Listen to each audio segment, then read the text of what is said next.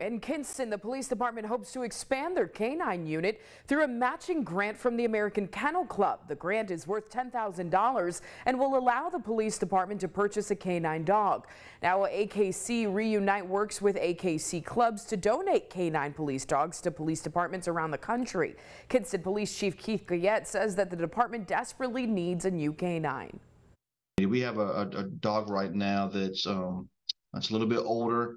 And this funding right here would more than likely replace that dog. You know, right now we're down to 2 dogs. So I've already wrote in the budget for additional dogs coming up in July if that passes.